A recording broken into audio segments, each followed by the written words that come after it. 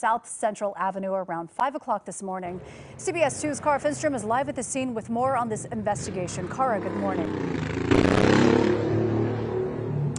Suzanne, unprovoked is a word LA's police chief used to describe this morning's attack. Behind us, detectives are continuing to look for evidence as they try to figure out what motivated this gunman. As he crossed the intersection, he realizes, or he hears, that his glass of his vehicle is shattered. And at that point, he feels a sharp pain to the back of his head. Assistant Chief Robert Marino says a 20-year veteran of the LAPD was shot this morning as he headed to work. He was off-duty in regular clothes in an unmarked truck just blocks from the Newton station when the bullet pierced his windshield.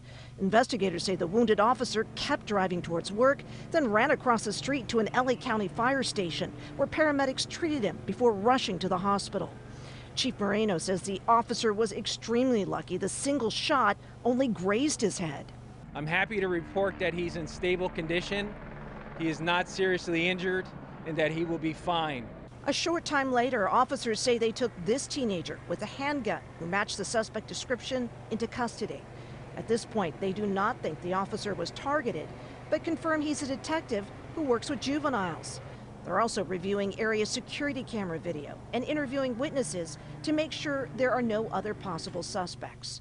Chief Michael Moore quickly tweeted he'd spoken with the wounded officer by phone and was confident detectives will identify those responsible, adding there are too many guns right now in too many hands. There has been seen an increased number of violence against not only community members, business owners, everybody. It's a significant increase that we've been seeing.